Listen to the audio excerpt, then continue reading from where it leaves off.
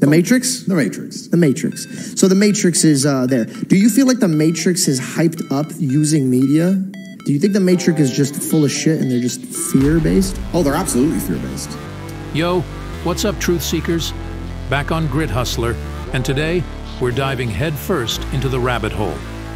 We're talking Andrew Tate, conspiracies, and this idea of the Matrix that keeps popping up. But first, let's get real. What the heck is it?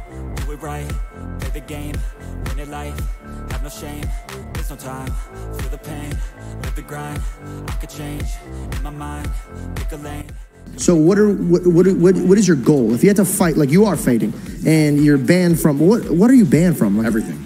The Matrix. There is a global culture that has been forced down on the throats of everyone on the face of the earth.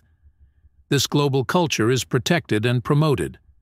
Thomas Friedman, an American commentator, says, "The hidden hand of the market cannot survive without a hidden fist." I got banned because I became monumentally popular. I became hugely successful. I became the most Googled person on the planet. And then they make up a reason to get rid of you. I'm banned on TikTok, Instagram, YouTube, Spotify, SoundCloud, Uber, Airbnb, Gmail, WhatsApp. You can't get an Uber? You can't get an Uber, no.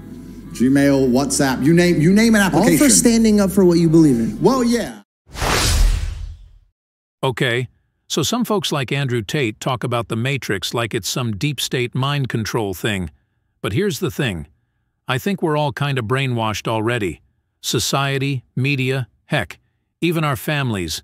They all feed us these ideas and programs that shape our lives, often without us even noticing.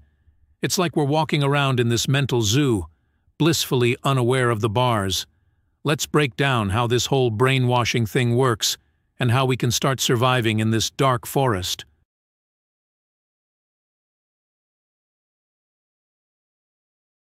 First rule of surviving the Matrix: ditch the right and wrong binary. Morality, virtue, these things are like chameleons, changing colors depending on who's in charge. One country's hero is another's terrorist, right?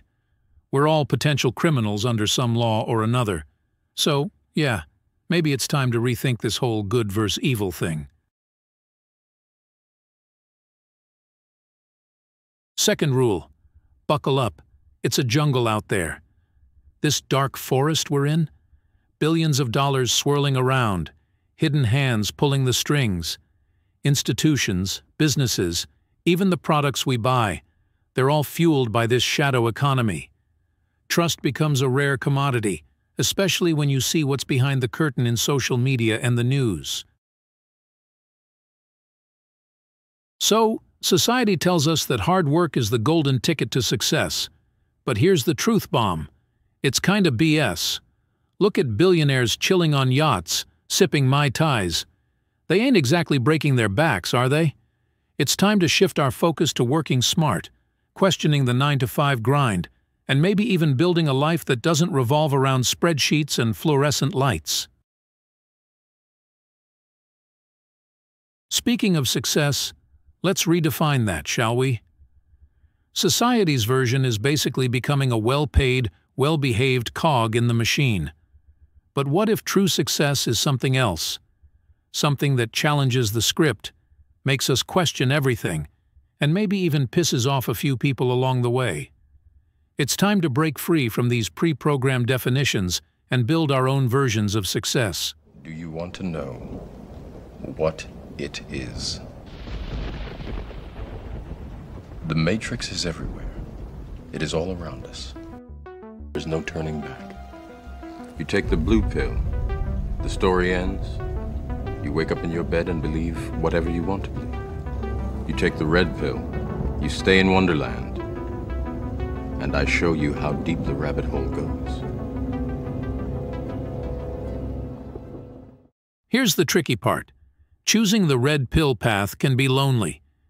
You might find yourself questioning everything, stepping outside the lines, and feeling disconnected from the crowd who's still happily plugged into the Matrix. It's a challenging journey, but remember, you're not alone. There's a whole community of truth seekers out there, and hey, maybe that solitude is just the price of freedom. So, what do you think? Is society the Matrix? Are we all just sleepwalking through life? And most importantly, are you ready to unplug? Share your thoughts in the comments.